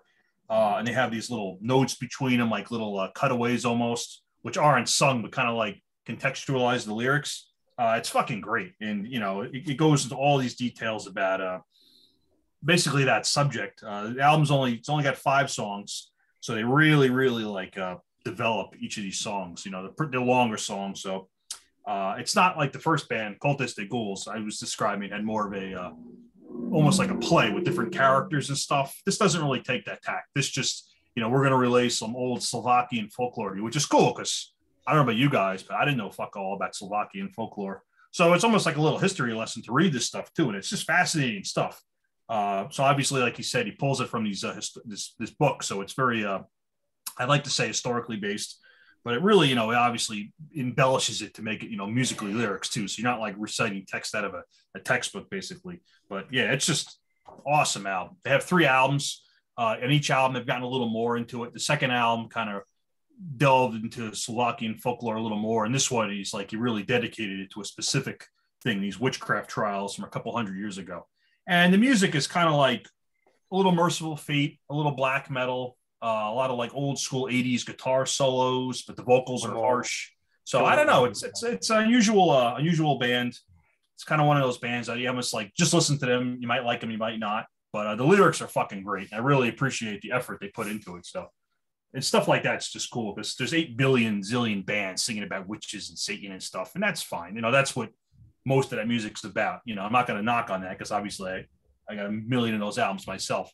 But it's cool when you see a band's like, now we're going to put some real effort into like a specific theme and like kind of like, you know, our own little regional slant on it. As a Slovakian band, you know, they have a whole basically cultural heritage they can draw on. So there's no need to be like, Jesus, Satan, you know, the same, beat the same fucking dead horse into the ground like 8 million other bands do. So these guys really kind of went about it in their own little way. And awesome band, awesome album. They're wearing capes, fucking great, So. You know what this does, right? Like when you talk about something like this, like it really emphasizes the importance of the physical product in our music. Oh yeah, it does. Because this is think about you'd be getting so much less if you just downloaded that on Spotify or something. Well, look at this. The gatefold is this beautiful fucking painting. This girl in the woods. She's got a torch. The trees. It's all kind of like scary shit going on there. I don't want to get the reflection going on here, but yeah, like this. And to have the book with the original lyrics and the English translation and like all the little additional context. This definitely. If you're just listening to this on Spotify, you're missing like half of the experience. The kind of just. You don't have to read along with it, but it really adds something to it. For me to read along. It's like that with so much heavy metal music, right? The artwork is almost as important. The artwork and the liner notes and everything, and the lyric sheets and the pictures that are inside with the lyrics are as important as your experience of listening to the music and reading the lyrics. Absolutely. And like these guys, they did it right. This is a big gatefold vinyl. It's got the booklet, so they definitely didn't skimp on the stuff. They give you the full product, and it works out too because. This kind of music for me, it needs that, so great album, great band, great lyrics. So I'm going with this as my number 2. Malachatan from Slovakia. What do you think, Sydney? You think you'll know Ryan's number 1? Not a damn chance. He fooled everybody here because when he started with his first pick, he started talking about Black Sabbath. So, Sydney, Hungarian folklore, right? I mean, you study. Everybody, naturally, yeah. I figure that every time I get on this, that I will not know any of Ryan's picks. We'll take that bet. You don't know my first pick. We'll see how that goes. But see, because at least like Nick, he's got his staples. So I may not be super familiar with all of them, but I'm like, he's probably gonna pick that person. With Ryan, it's like it could be fucking anything. I have no idea. It's like Destroyer 666 is like, I know maybe sometimes is up there, but other than that, I'm like, what's going on? Yeah, I got. Could be anything. Sky's the limit. Sky's the limit. But I mean, I love it.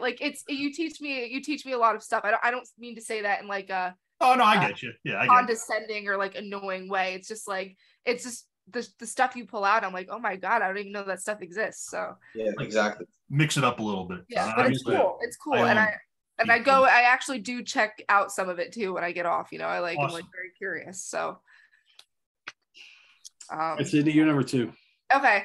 So this is less I guess it's an artist, but more of a specific song that I don't know if that's cheating or if I, but it's a specific song. And I do like this artist's other lyrics as well, but this song specifically is what I could not do something with lyrics and not include this. It's not metal by any means. It's not even in the hard rock metal genre. But I had to go with Billy Joel Vienna as one of my all-time favorite. It's one of my all-time favorite songs.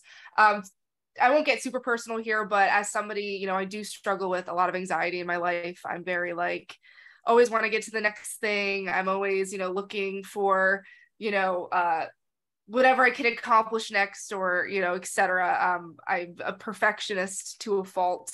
And I remember hearing this song. I had known the song, but I remember, years ago actually listening to the lyrics. And ever since I heard it, I was like, this is it felt like somebody out there also understood me. And I mean, just, slow down, you're doing fine. You can't be everything you want to be before your time. Although it's so romantic on the borderline tonight. Too bad, but it's the life you lead. You're so ahead of yourself that you forgot what you need. Though you can see when you're wrong, you can't always see when you're right. It's just, I mean, one of my all-time favorite lines is, you got your passion, you've got your pride, but don't you know that only fools are satisfied? It's just incredible. I can't say that I'm, I like a lot of other Billy Joel songs. I'm not a Billy Joel super fan. But that song specifically has always really spoken to me. Every time I hear it, it just brings a tear to my eye because it's something that I feel like I can relate to so much. And it's almost like a comfort song for me. sometimes, not to get, too personal, but Sid, yeah. what do you think Vienna means in the song? Because I just read through the lyrics real quick. Do you think it means death, or do you think it means satisfaction? Because he says, no matter what, slow down, Vienna's waiting for you. Yeah, like, I don't Vienna, know. You know what I mean? Like, no matter what, you're Vienna, in the same place, maybe. I've always been wondering that myself. I feel like it could mean different things, like, to different people. Like, maybe some people do think it's death. I think I've always interpreted it as like some, peace of mind, maybe, like, yeah, like eventually, nothing's going to be perfect. You can only do so much. It can only be so much before, you go through life experiences and, to get to who eventually you will be. And like, eventually you will get there, and it's going to happen in due time, so it's going to be waiting for you when you're ready for it. But I think that's a good question. I've wondered that myself. And I think it's the great thing about lyrics, right? It's so subjective, and so it can mean so many things to different people, which is cool. And half the fun is wondering. Yeah.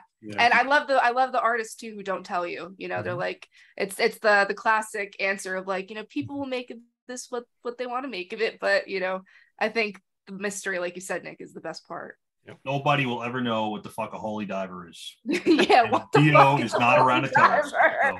And anybody who says they know, they're full of shit. Why is he great. down in the midnight sea? Like, I want to know what's going on with Nobody that. will ever know.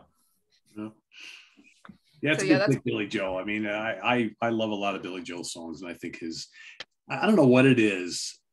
I think like if you grew up and lived in the New York area for most of your life, whether you like the style of music that Billy Joel plays or not, I think some part of you has to really appreciate his music, his songs, his lyrics, right? I mean, it's like, because I talk to people who are, from other countries and on the West Coast, and they're like, Billy Joel, whatever. But it's like, if you're from here, you get it, Captain Jack is one of my favorite. Oh my God, Captain Jack is so good. Scenes from an Italian restaurant. That one just.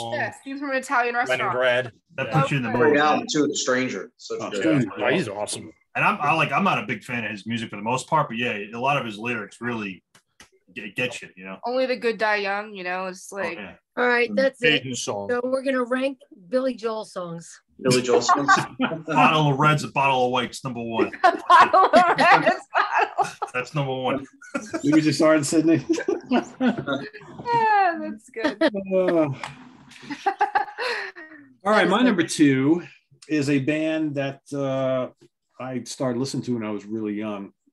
And it was one of the first bands that I ever started like paying attention to lyrics with. And the band is Kansas. And basically, again, kind of a mix of lyrical themes about fantasy and stuff like the Great Plains and very like Americana type themes. Some songs early on in their catalog dealt with kind of like, just rock and roll lifestyle themes. But then as like the band started to get on, like throughout the late 70s into the 80s, their main lyricist, Kerry Livgren, their guitarist and keyboard player, started, became a born again Christian. So some of the stuff took on like kind of like a spiritual slant. But I wanted to read a couple things here from Icarus Born on Wings of Steel. This is the Mask album, by the way. So what do we got here? So early in the morning sunlight, soaring on the wings of dawn. Here I'll live and die with my wings in the sky, and I won't come down no more. Higher than a bird I'm flying, crimson skies of ice and fire. Born on wings of steel, I've had so much to feel, and I won't come down no more. Dun, dun, dun, dun, dun. Yeah, just really, really great songs. And, albums like Left Overture and Point of No Return and Song for America has like a good mix of all that's kind of so cool about Kansas. And they had a few different lyricists too. Kerry Livgren wrote a good chunk of their lyrics, but also Steve Walsh did as well. So did Robbie Steinhardt, the late Robbie Steinhardt. So Kansas, number two for me. Good read on all their albums. That's a good pick. Thank you. All right, Lynn, you're number one. Holding that thought. I gotta get something. Uh-oh, props. Well, Her favorite album is Laundry, The Laundry Behind Her. That's nobody's favorite album. no, hey, that's my Clothes. It's not laundry. That's my clothes rack. Beatles.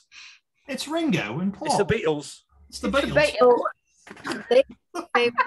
Hello, John. We all live in the The deepest so one yet.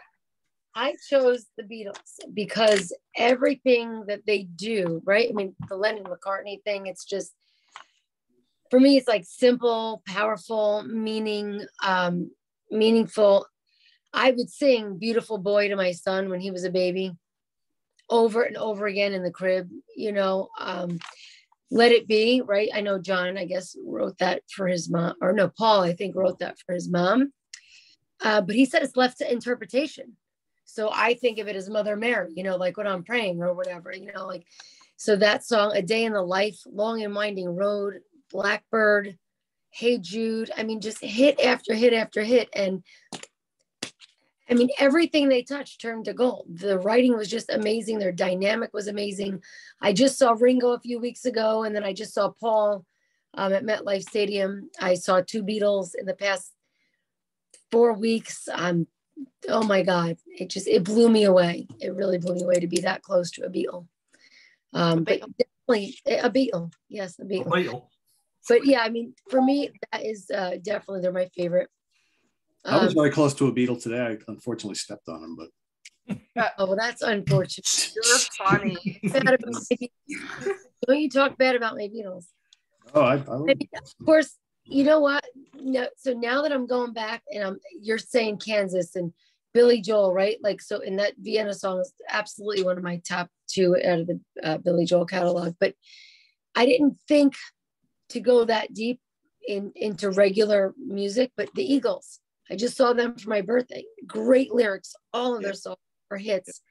Unbelievable lyrics. Stone Sour, Rush, Overkill, Megadeth, Zebra, Manowar, Elton John, right? Due to Bernie Taupin, who also wrote for Alice Cooper and Heart and Starship and Rod Stewart and whatever. But the list goes on and on and on. So I thank you for bringing this kind of to light for all of us. And it kind of made me think. I just really couldn't give a definitive because it really, to me, depends on the mood I'm in, the era of my life, what I'm going through, for me, how the lyrics hit home. But there's so many good lyrics, and I'm sure I'm going to write the lyrics down and be like, oh, what about this one? What about that one after this ends? But for me, this is my number one. I'm sure a lot of people in the comments will be talking about the Beatles. So there is one Beatles song. If they don't like I don't want to hear any BS about not liking them. Oh, there's one Beatles song. I'd like to know what the hell they're singing about. I don't know. I'd like to be under the sea in an octopus's garden in the shade. Yeah, what is going on there? What is that about? Being an octopus's They're garden. with the Holy Diver. They don't know. It's called LSD, Ryan. That's what's going on there. I know that. Oh, I love the song. It's a great fucking song. I'm just, it's like a Saturday morning cartoon. It's pretty happy. Exactly.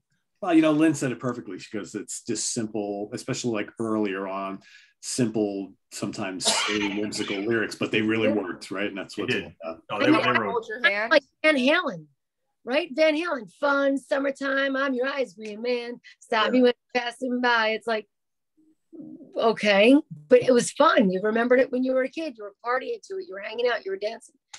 Yep. She loves you. Yeah. That's right. Yeah. All right, Nick, your final choice for today. My favorite lyric is "You can dance if you want to. You can leave your friends." No, I'm just kidding. And if your friends don't dance, if they don't dance, yeah, that's it. Good night. No, so my favorite lyricist is the aforementioned Alan Averill, whose main band is Primordial from Ireland. For my money, he has written the greatest lyrics that I have encountered. A lot of gravitas, a lot of seriousness. Definitely not lighthearted. I'm going to read the lyrics to "Where Greater Men Have Fallen," which is the title track of their album. Yeah, I figure I'll do that one. Song right there. For those who buried their sons under bone-white crosses, for those who saw their daughters' virtues taken by invading forces, they promised the century to you, and all you did was count the dead. Pray for merciful release in the longest and darkest night. Where greater men have fallen, Here we stand guard where greater men have fallen until the end of time. They made you build your tomb with your very own hands, ground your kin to dust in the dark satanic mill of progress, and called it liberty. Seems the lands of the free are born of the cold and empty grave, and the myths of liberty bind our wrists like slaves. You will always bury your sons under broken, barren promises. The heart of your motherland will be ripped from her chest. Where greater men have fallen, we are ready to die. So as you can see, I'm not fucking around. Really? I like Really?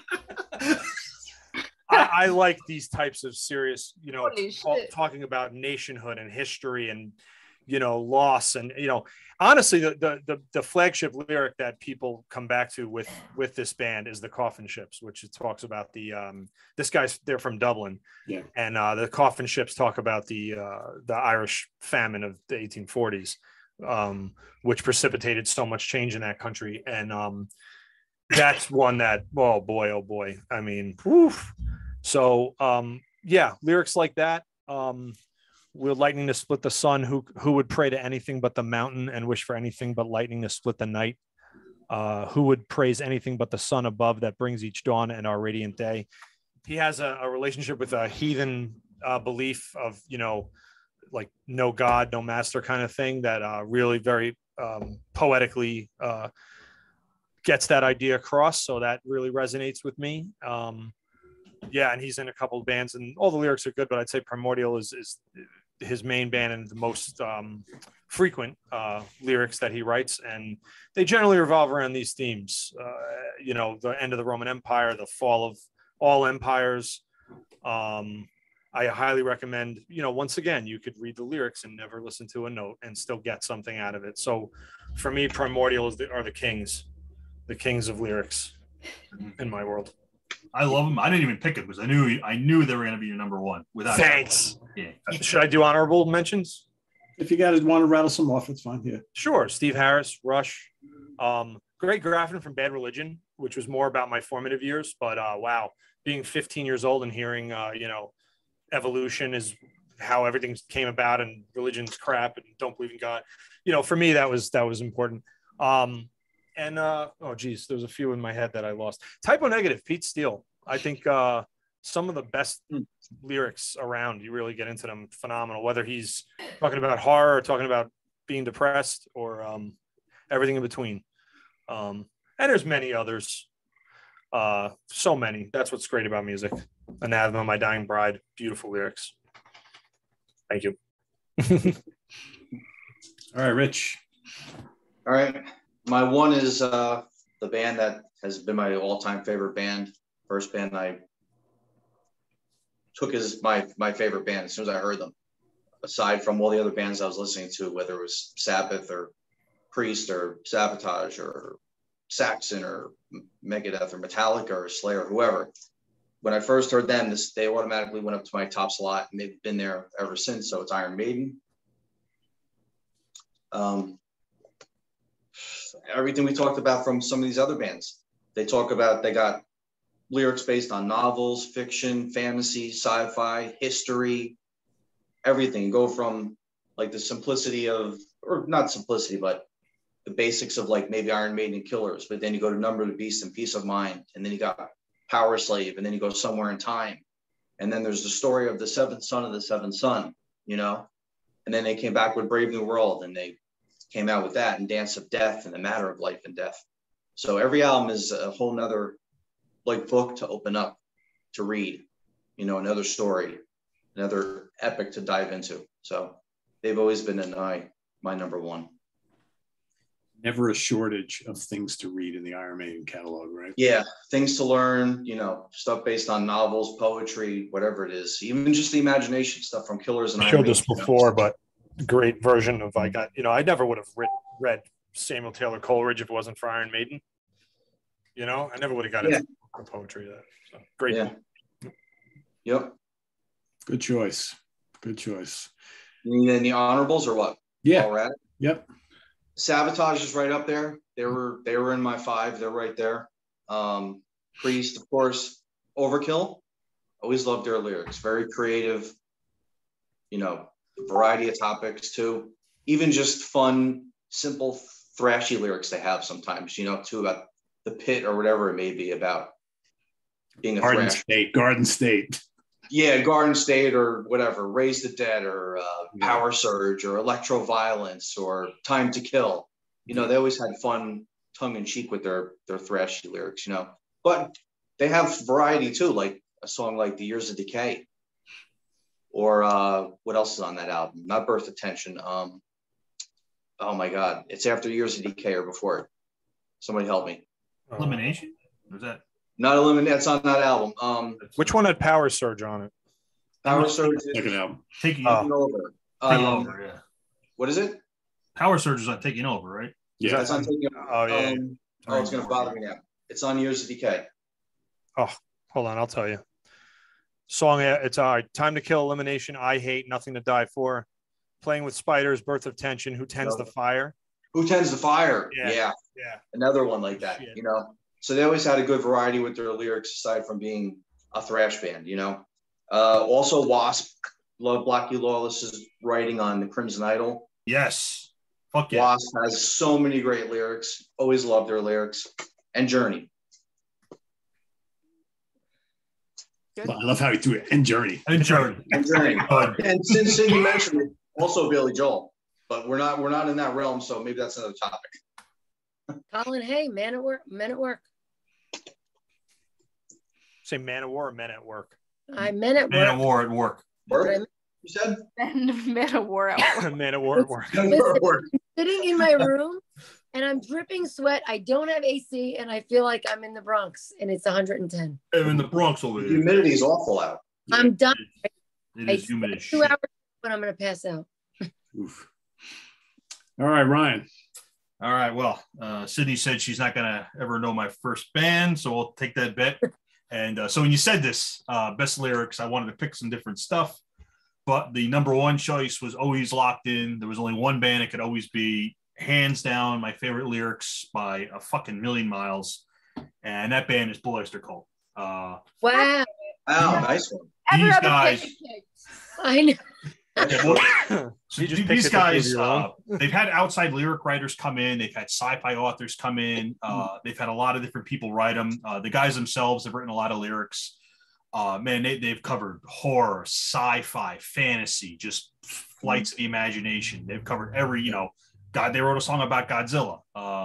They've covered every possible topic. The lyrics are very poetic. They have all kinds of songs, especially in the early days where you read them, you're like, I have no fucking idea what they're talking about, but it's very evocative imagery, like a song like Astronomy on one of their earlier albums. No idea what the fuck they're talking about, but the images it conjures up are amazing. So hands down, to me, the best lyrics in any rock band. So this is from their newest album, The Symbol Remains. And, and again, this album, I mean, they're not really a biker rock band, but they've written for me the best biker rock songs ever, like about Golden Age of Leather, amazing song about bikers. Transnomicon, a great song, and they've written a whole shit ton of great songs about vampires. Nosferatu, I Love the Night. They've never written a song about biker vampires though, so maybe on the next fucking album. But I mean, this album too. This album is amazing. It's absolutely amazing, and I was trying to pick one Blue Oyster Cult song because they have so many and they cover so many topics. I'm like, oh, it's a good song. So on this album, The Symbol Remains, the fourth song is called Nightmare Epiphany. And the lyrics are written by the guitarist Buck Dharma. And it's a story about this girl that has an intense fever. She falls into these intense fever dreams. She can't wake up, almost kind of in a coma. And it goes into all this evocative imagery of, I'll just read it off here. It said, Dahlia floated like chimney ash up into a shredded sky. It was raining acidic trash. On the moon there crawled a fly. Burning Teslas were driving by. At their wheels, evil clowns. And from a darkness there came a howling, and somehow it called her down. And then it just keeps going until she's stuck in this nightmare and all this horrific imagery. And then at the end, it's then Dahlia woke in clinging sheets. The fever broke, but the dream remained. She couldn't forget it. Though a season passed, she wouldn't let it slip away. And then she met him down at the mall on the edge of the parking lot. Seems he went to her school. She was popular. He was not. I remember he told her then, I'll never forget the dream of chains. You tried to help me, tried to descend, offered me something besides my pain. And now I found you in this concrete world that only fools believe is real. See, I knew that you belonged to me in my nightmare epiphany. So she meets somebody that she dreamed about in real life, and he somehow knew about what was going on in her dream. And he's like, I knew you actually belonged to me this whole time. So it ends on this very dark note. And the band always did that, like kind of like happy sometimes, and then whoop, hard left turn into this weird, like kind of horror movie, like dark shit. Like you never know what you get with these guys. Every album that I own, which is all of them, has really good lyrics. Early on, they were a little weirder, very evocative imagery, very like visual imagery. But yeah, when Pete said this is a topic, I'm like, well, number one is going to be Blue Oyster Cult, because to me, there's no, and I obviously like, I love Iron Maiden, I love Rush, I love all these bands with great lyrics, but these guys, I read the lyrics, I'm like, God damn, this is just like, it makes you sit and think about it. You know, you're just sitting there like, what the fuck were they talking about? Or if it is kind of, if you can translate it, it really kind of like gets inside, you know, and kind of sticks with you. So yeah, every album, every song, great. But this one, obviously, this new album is fantastic if you haven't heard it. So now number one is definitely Blue Oyster Cult. So for honorable mentions, I got two. I talk about them a lot. I think I talked about them last week. But Voivod from Canada. This is their fourth album, Dimension Hatros. This is a concept album, but in the spirit of the band, this scientist develops this machine to travel through dimensions, and he's traveling to different worlds. And these guys called the Chaos Mongers, they kind of get on his trail, and it's like leads you to this whole story, the sci-fi story about him trying to outwit these guys and escape them and go into different dimensions and shit. It's fucking wild. And you know what? Butch isn't here, so I'm going to say these guys have really, really damn good lyrics, and I'm surprised no one's mentioned them, and that's Thin fucking Lizzy. Thin Lizzy, Phil Lynott was an amazing lyricist. All, I just picked one song, and this is their album, Black Rose, and it opens up with, you guys want to talk about like feel good songs that kind of like, make you want to lift more at the gym, kind of put you in a positive mood. The first song on this album is called Do Anything You Want To. And man, this song just hits you right in the guts. My version does not have lyrics, so I cannot read the lyrics to you. But I recommend, a read big the build up. It's like, oh, and you got to look them up yourself. Sorry, but that's what the internet's for. Yeah, but no, Thin Lizzy, amazing. Because like their biggest hit, obviously, were The Boys Is Back in Town. Everybody knows that song. Like local radio stations play it 3 times an hour. But lyrically, that's a great fucking song. It tells this whole story, it like kind of brings you into the scene, and like you hear that. I never get tired of that song, like Stairway to Heaven. And every time I hear it, I'm like, man, this is just really good writing. The way they capture the scene, it's kind of like funny, sarcastic, she just got up on the table and slapped him in the face. We just fell about the place. Yeah, that's good writing. Phil was an amazing lyricist.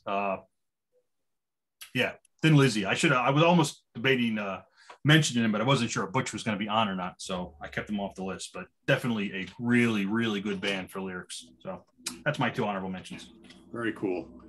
As Lynn is slowly melting down below. Then is schwitzing. They're schwitzing away to nothing. I'm like dying. You're schwitzing over there. Like, Hey, Butch and Christopher in here. We'd be freaking midnight. I'd have to change and do an outfit change and put my pajamas on. The hell.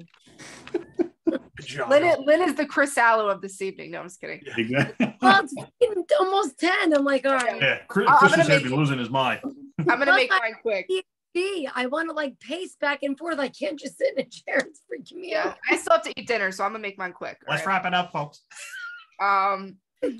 So for me, obviously, my last pick had to be Alice Cooper. I will die on the hill that he's one of the most underrated ballad writers out there. He is unappreciated when it comes to his ballads, especially, and I will forever die on that hill. But what, Lynn? I said, please don't die. But you mentioned that he did write with Bernie Taupin, which one of my favorite albums of all time. He did write that one with Bernie, of course, From the Inside, which I mentioned last week. And I'm not going to sit here and say that he wrote all of these songs by himself, because he's done a lot of co-writing over the years. But at the end of the day, it's still Alice, and he's credited. So I'm going to die on the hill that he is an underrated ballad writer. But my all-time favorite Alice Cooper song, which I think I mentioned last week as well, is How You Gonna See Me Now? And, I'm not going to sit here also and say that his lyrics are extremely deep, but I think that they work very well together. And when you hear them, I don't know, I always have thought that, like, especially in the 70s. These were like just such great songs. One, two, one of the songs off of Alice Cooper Goes to Hell, I Never Cry, is one of my favorite Alice Cooper songs. Take away my eyes, sometimes I'd rather be blind, break a heart of stone, open it up, but don't you leave it alone. Because that's all I've got to give to you. Believe me, babe, it ain't been used. My heart's a virgin, and it's never been tried, and I'll never cry. And it's just like, nothing really super deep there, but like, I've always thought, I don't know. I've always loved the lyrics that he's done. Another one of my favorites, Might As Well Be on Mars, off of Hey Stupid. I'm on the roof and I'm staring at the stars, looking down at all the cars. I can see you in the window of your favorite corner bar, but to reach you is just too far, and I might as well be on Mars. Like, I don't know. They're just fun lyrics. I love them. In the context of the music, they're even better. What matters is that you love him, right?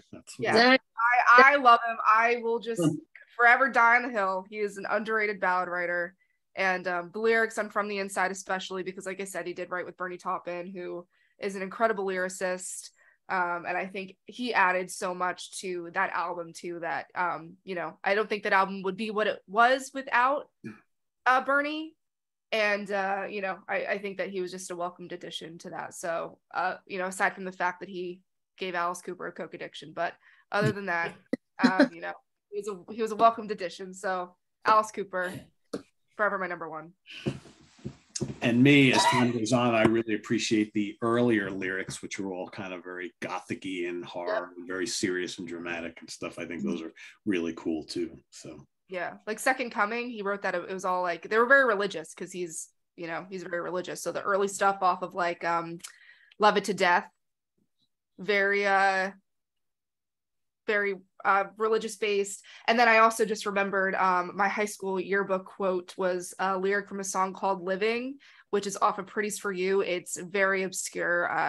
Not a lot of Alice Cooper fans, I think, really dive too much into Pretty's For You. It's like, my favorite review of that record is a tragic waste of plastic. But my favorite lyric is from a song called Living, and it says the only real person you need to know is you. And that was my yearbook quote. So very true. I agree with that. All right, to take us out here, my number one, as it was on the show I did with Martin a couple weeks ago, is Rush. Neil Peart. Whether it's sci-fi, fantasy, or very personal on stuff going on in Neil's life, I think the lyrics of Rush have always been very thoughtful, sometimes very complex, sometimes hard to understand, sometimes not. But this also, kind of along with Kansas, one of the first bands where I ever actually sat down and I was like, oh yeah, let me start reading about the temples of Syrinx and about Baitor and about Xanadu and all this kind of cool stuff. So yeah, you never know. Maybe like 6 months from now, this will be Sydney's second favorite band behind Alice Cooper. You never know. Lyrically, Sydney, I'm telling you. Know that people call into the radio station that I work at when I play Rush and say, oh, it's your favorite band. I get texts, I get calls. It's forever following me. I should have never admitted it. It should have been kept a dirty secret. Totally. Now it's a thing. Plenty of people keep dirty secrets nowadays, so you could have added to the list. Well, that's all right, Sydney. You never know. Maybe one day. Look at how long it took me to get into King's X. Like decades. So they may click with you one of these days. You never know. And then you'll be like, wow, this is what I was missing out on all these years. I keep trying. I mean, I think, I will never have to hear Tom Sawyer again, no matter what. But, maybe like Jacob's Ladder or Subdivisions. Yeah, I would think maybe like an album like Signals or Grace Under Pressure, or even listen to Red Sector A. That might be a little easier for you. Yeah, because maybe the early stuff is just a little too complex and his vocals are a little too high pitched. But as he got older and the music got a little less kind of dense, and his vocals kind of came down a little bit, that might be worth investigating. Yeah, I'll keep trying. Just a thought. We'll keep trying. We'll keep going. Come on, your head against the wall. Yeah, a little more Rush. Nick Franco, are you drinking a beer tonight? We'll say it's a beer. Cheerio. It's a cider. Oh, I was going to say, I know Nick a long time. I do not a beer guy. Yeah, you don't drink no beer. about Merchant's daughter. Ah, okay. Somebody left it at my house. It's pretty good. There you go. Cool. So there you have it, everybody. Our favorite 5 bands for their lyrics and some albums and things like that. So let us know what bands you really like based on the lyrics and put them in the comments below. And please remember to visit us on the web at www.seatranquility.org. We're on Facebook. We're on YouTube all together, all the damn time. Thanks for watching. All the damn time. All the time. That's right. all the damn time. I have to get up. I can't. We're gonna let Lynn. We're gonna go now, so Lynn can go to sleep down a little Her bit. I'm pajamas. going to sleep. I just have to move. I can't. I'm gonna put her pajamas. Who wears pajamas? Don't listen to her. Yeah. Thanks for watching, everybody. Tune in next week for another episode of the Hudson Valley Squares. For Lynn Versace, Nick Franco, Rich Catino, Ryan Scal, Sydney Taylor, I am Pete Pardo. See you all later on, and don't forget tomorrow in the Prague seat, Tuesday. Take care, everybody. Bye-bye. Peace.